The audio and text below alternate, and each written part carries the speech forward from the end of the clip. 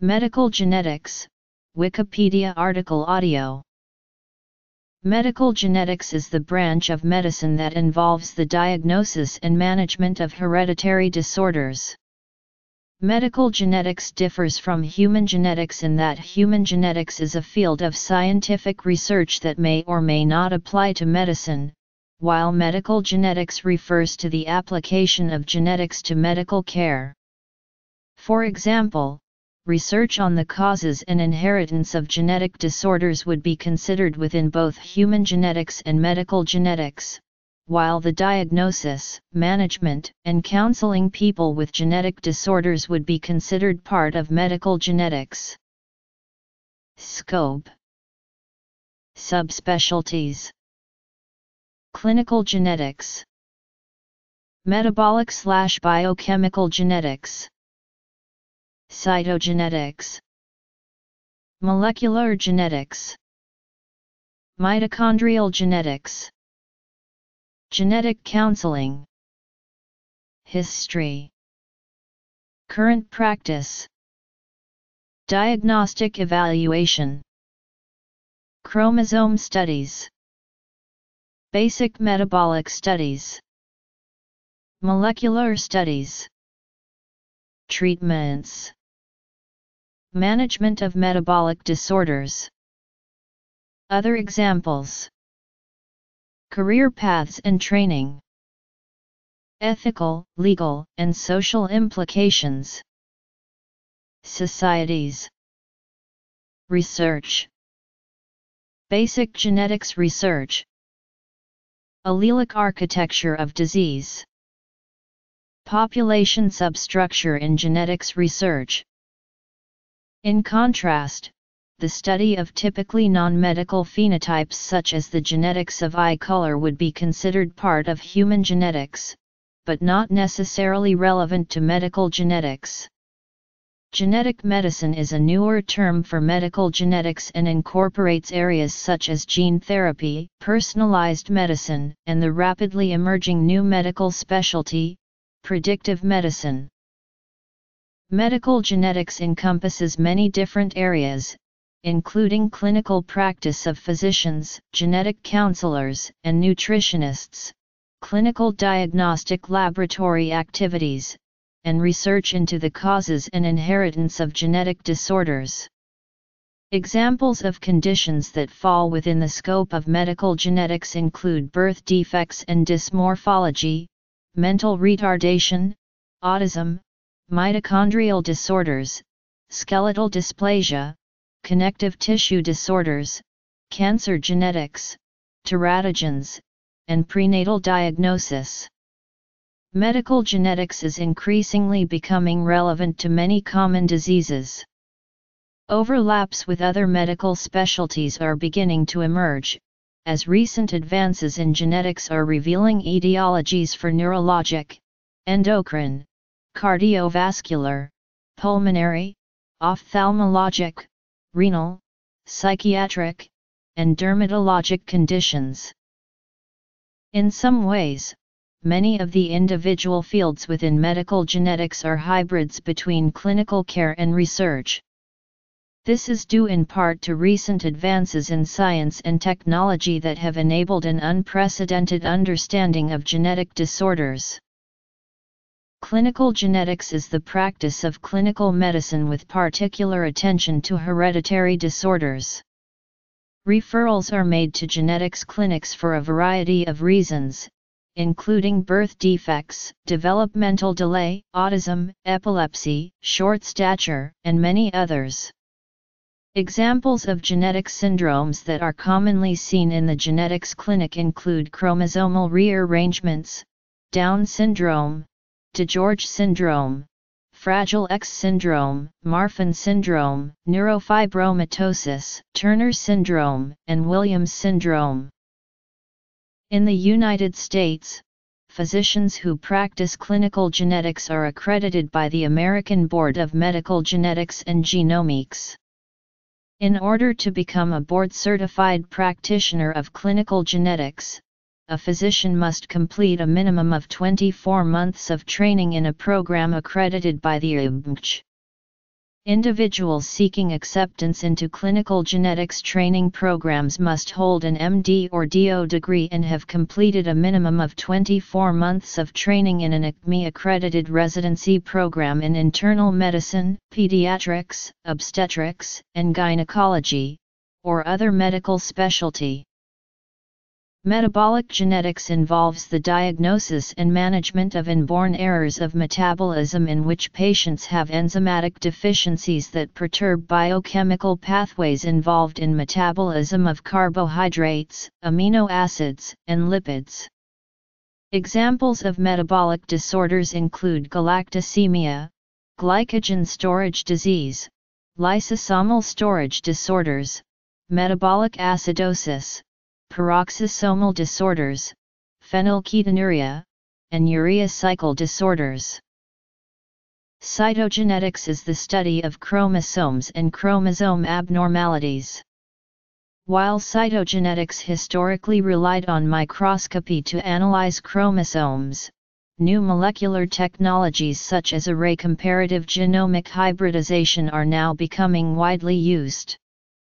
Examples of chromosome abnormalities include aneuploidy, chromosomal rearrangements, and genomic deletion/duplication disorders. Molecular genetics involves the discovery of and laboratory testing for DNA mutations that underlie many single-gene disorders.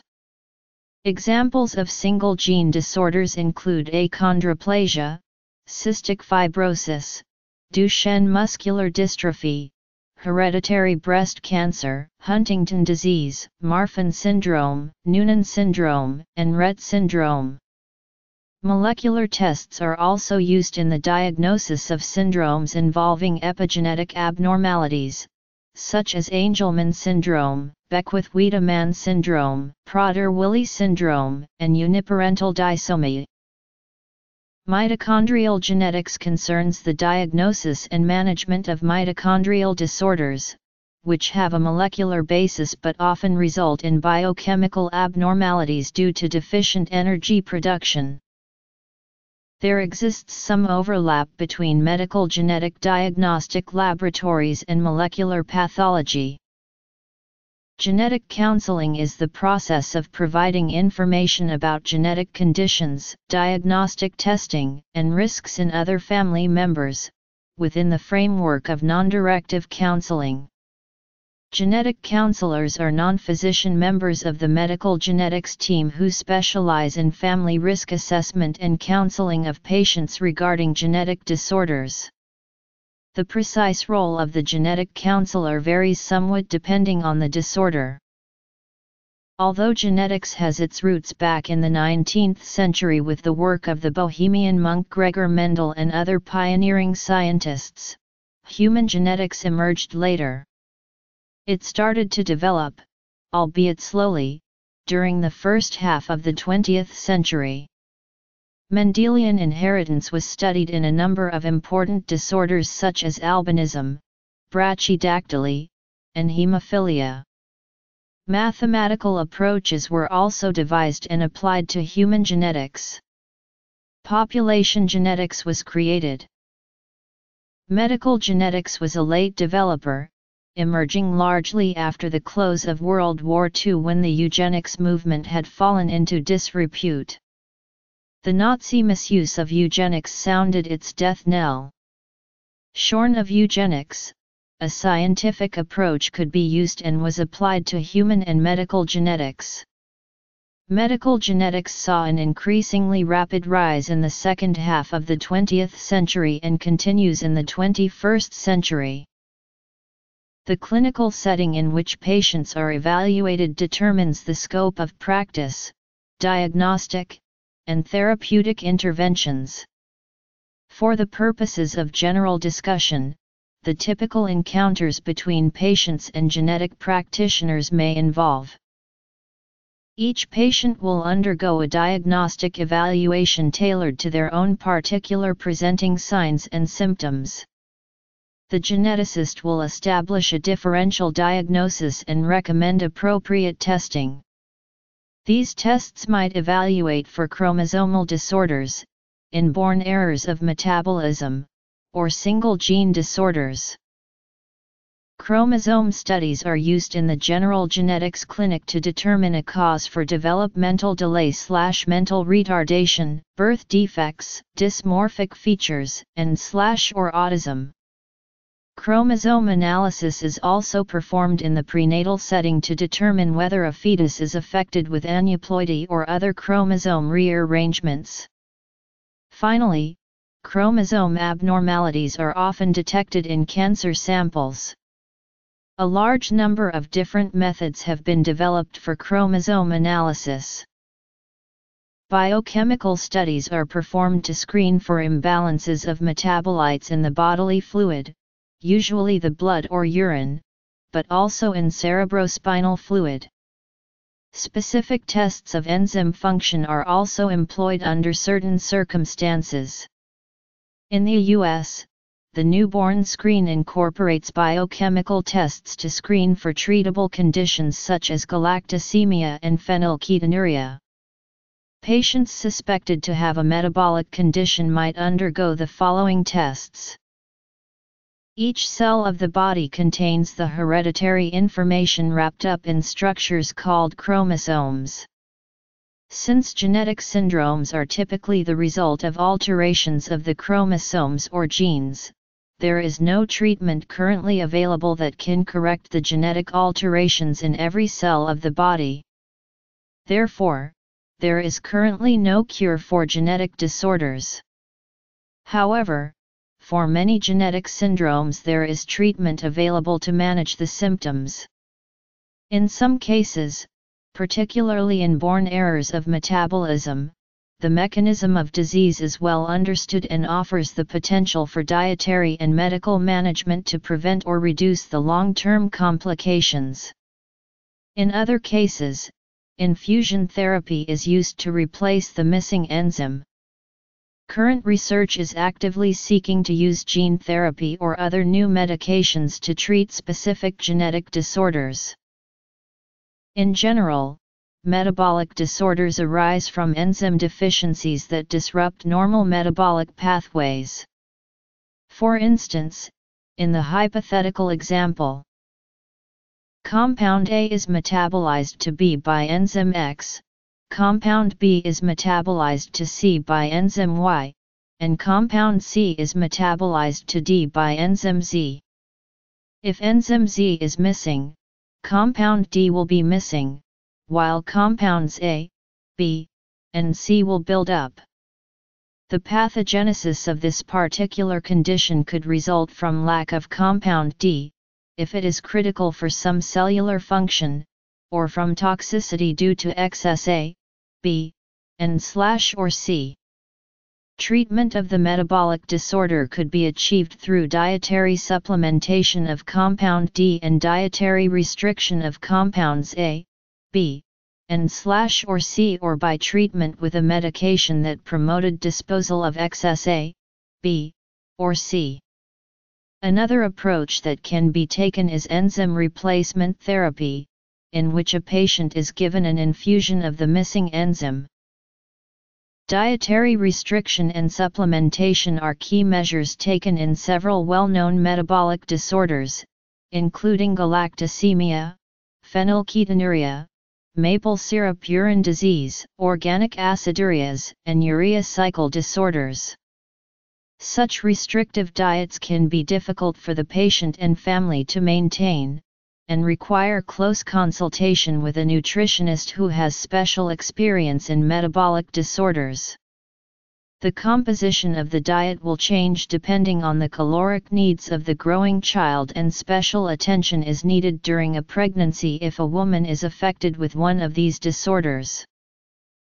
Medical approaches include enhancement of residual enzyme activity, inhibition of other enzymes in the biochemical pathway to prevent buildup of a toxic compound, or diversion of a toxic compound to another form that can be excreted.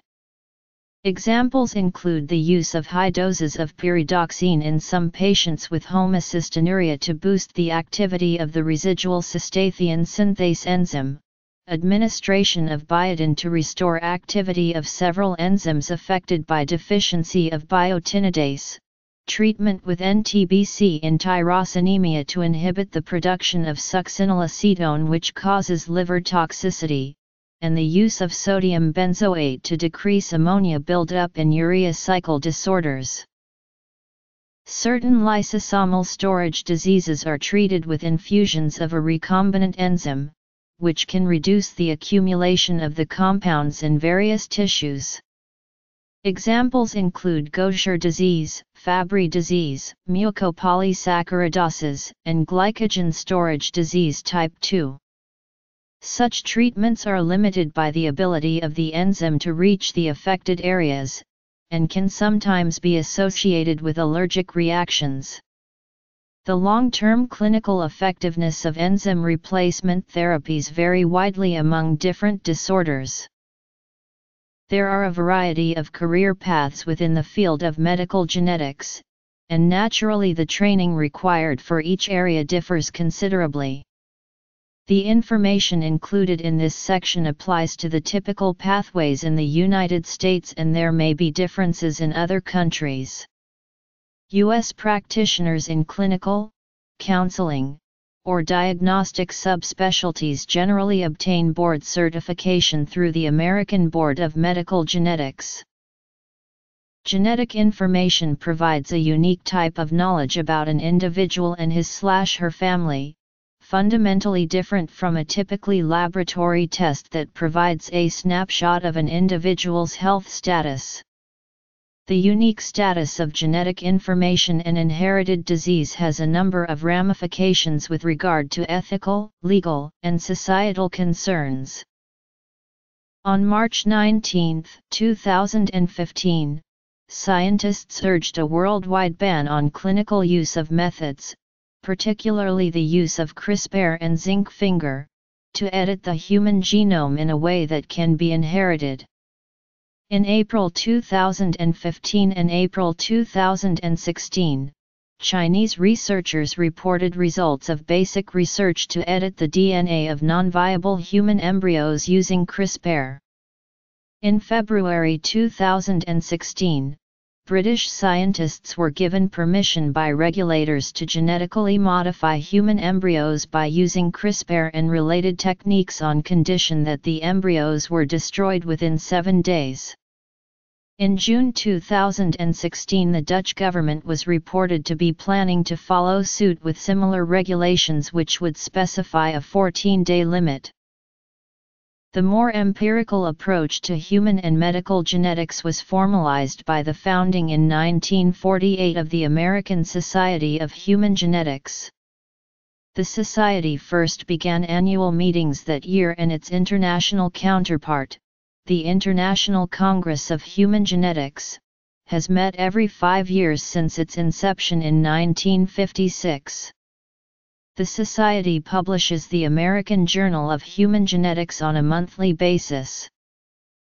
Medical genetics is now recognized as a distinct medical specialty in the U.S. with its own approved board and clinical specialty college.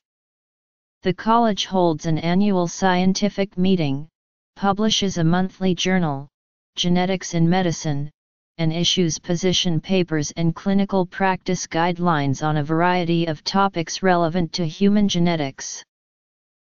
The broad range of research in medical genetics reflects the overall scope of this field, including basic research on genetic inheritance and the human genome, mechanisms of genetic and metabolic disorders, translational research on new treatment modalities, and the impact of genetic testing.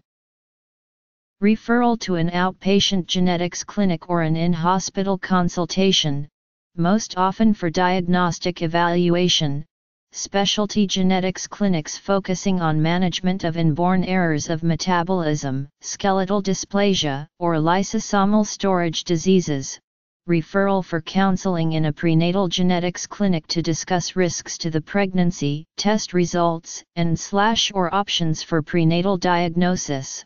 Multidisciplinary specialty clinics that include a clinical geneticist or genetic counselor.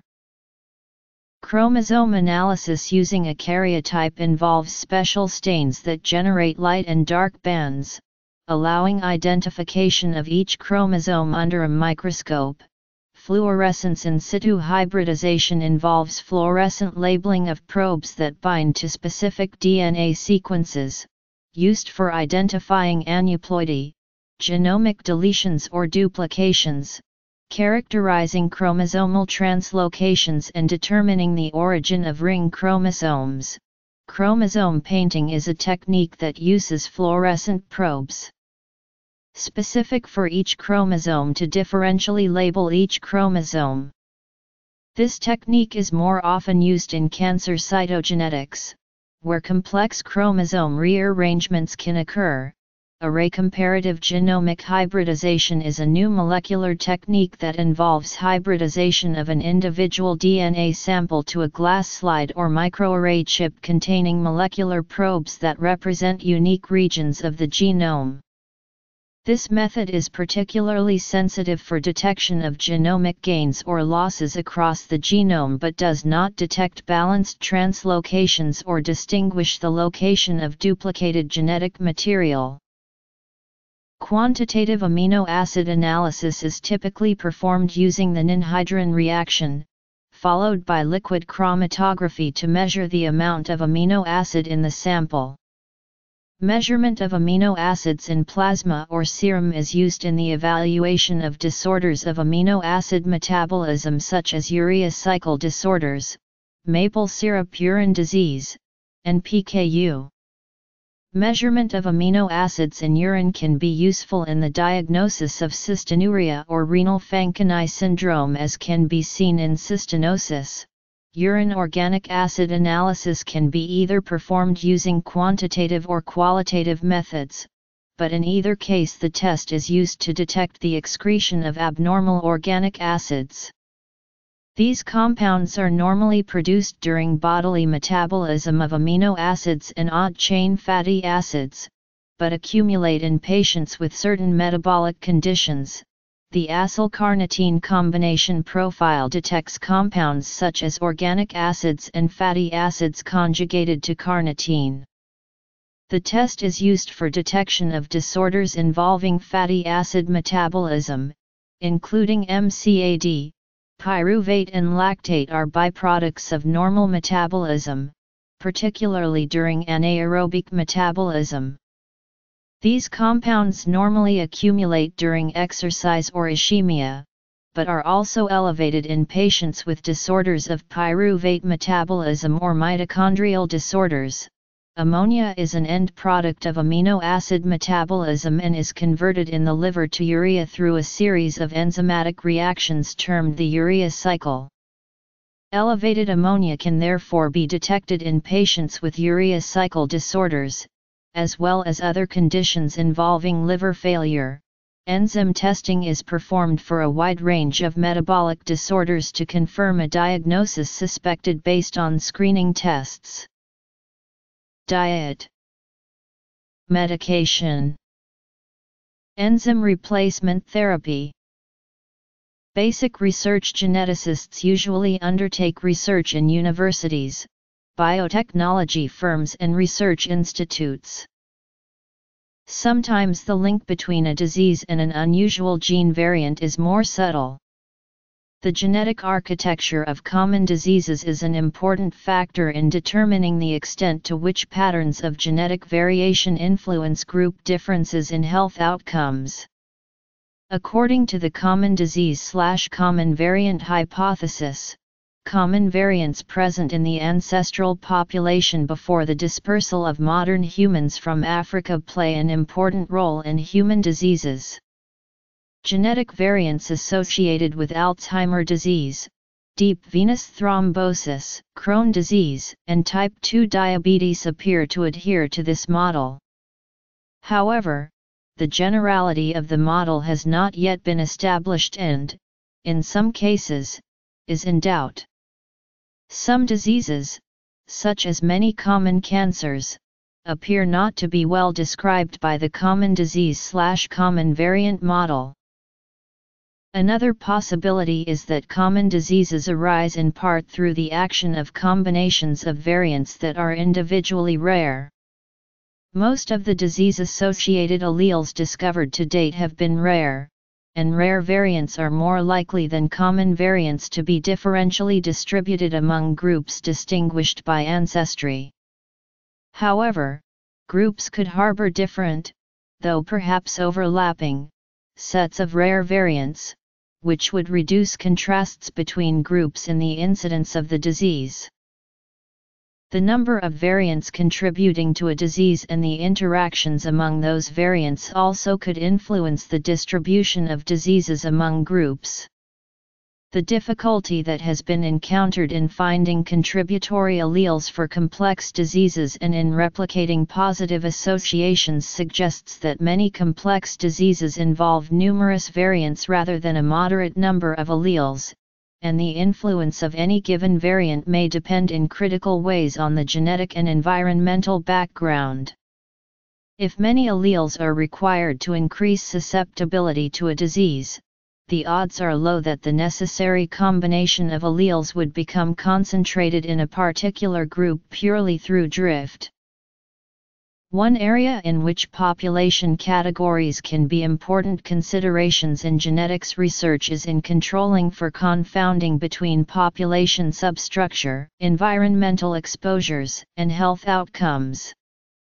Association studies can produce spurious results if cases and controls have differing allele frequencies for genes that are not related to the disease being studied, although the magnitude of this problem in genetic association studies is subject to debate.